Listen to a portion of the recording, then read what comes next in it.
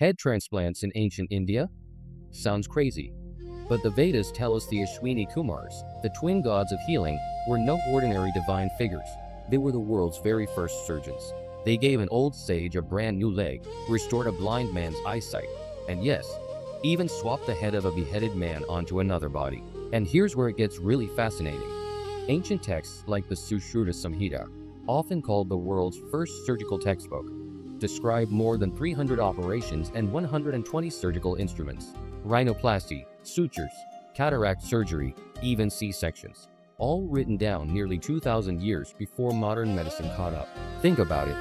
Anesthesia with herbal sedatives, scalpels made from sharpened stones and metals, and detailed recovery protocols. It's almost like today's operation theater, hidden inside ancient scriptures. So were the Ashwini Kumars just mythical healers, or a memory of forgotten medical pioneers whose discoveries shaped the future of surgery?